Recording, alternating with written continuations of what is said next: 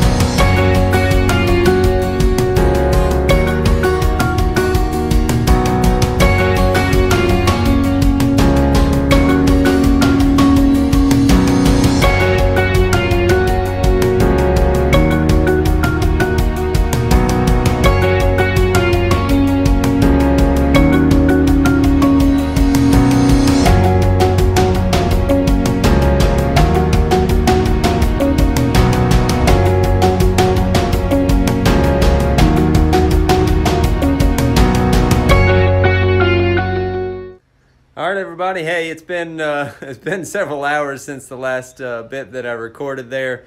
Did that little time lapse of that little section you can see behind me right there. I went ahead and finished that side. I think I don't know if I went in and ate lunch or dinner after that. Came back out and worked on this side, so I completed a whole run on this side as well. So each of the courses that I'm running here consist of two 6x9 bricks. You can see there, they're actually here, I'll flip the camera around and I'll show you what I'm doing here. All right, as you can see here, each of the courses that I'm laying are actually a combination of two bricks, because I came across all of these bricks that are actually, they're not a standard size brick. A standard size brick is 9 inches long, 4.5 inches wide, and either 2 or 3 inches tall.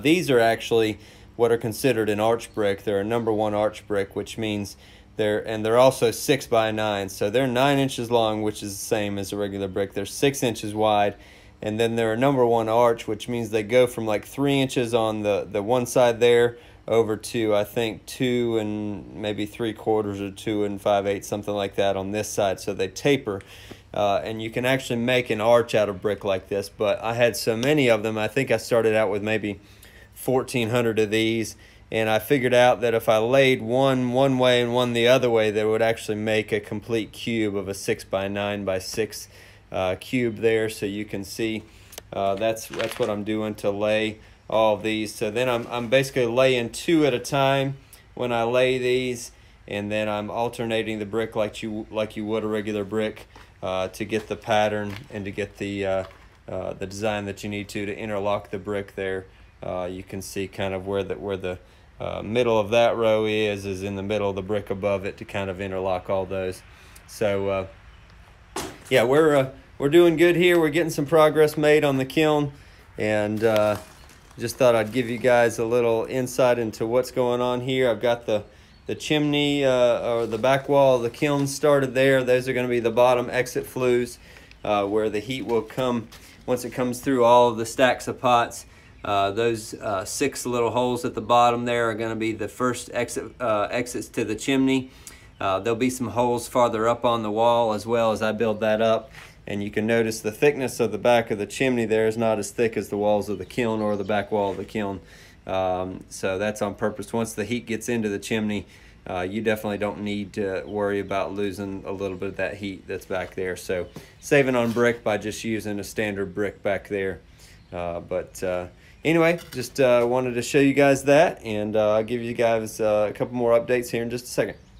All right, so there you go. You guys got a little sneak peek onto what's going on with the kiln here, and I hope you enjoyed that little bit of a time lapse that showed me laying some of the brick there in the side wall. I'll definitely be laying. Actually, I did want to show you that straight wall. Here, we'll walk backwards, and I'll show you this. This is a 4-foot level, and so if I can get this to stand up, which it should. No, maybe not. I stood it up earlier. Maybe I can do it this way.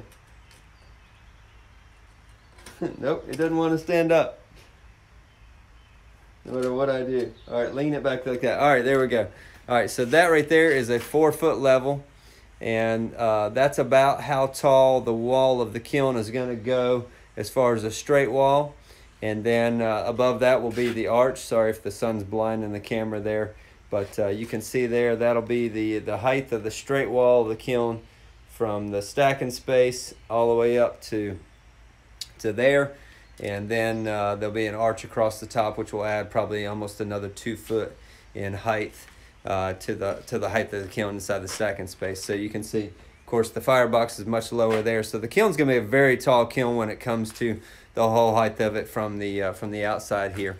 Anyway, we got a lot of progress done today. And another thing that I did actually yesterday, I finalized my order for half of my kiln shelves. They're coming from a company that makes those, and they come from India. So we're pushing a little bit of a time constraint on that because those are going to take about 8 weeks to manufacture and then about 45 days plus to ship to me.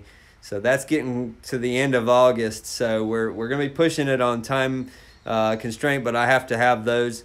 The rest of the arch brick and posts and the others, I'm getting 2 kinds of shelves, and you'll see why once we do a video on loading the kiln. But those are coming from a company in Georgia, so I'll have those fairly soon. But turns out that my estimates on how much it's going to cost to finish this were low, and I should have known that, because anytime you estimate something like that, you know, it usually costs more and takes longer than you expect.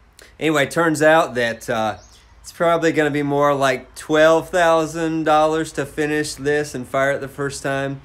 Maybe even a little more, because I got to still do the metal work on this as well. So it's definitely actually going to be more, because the shelves and the arch brick and the posts are going to add up to about $12,000. So anyway, I'm not excited about spending that amount of money, but I'm excited about finishing the kiln, and just trying to keep the peace around my house as well while I spend this kind of money, knowing that it's going to be an investment and I'll get a return on that investment. So anyway, just wanted to give you guys the update that I've not died, I've not disappeared from YouTube, but between getting sick and just having a few other more important things to do, I just didn't make any videos.